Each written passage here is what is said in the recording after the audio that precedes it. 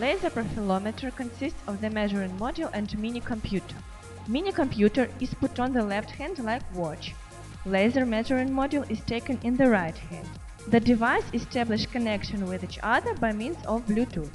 After the wheel and freight car identification, the measurements can be done. Before the measurement is taken, it is necessary to clear the wheel and measuring device from pollution.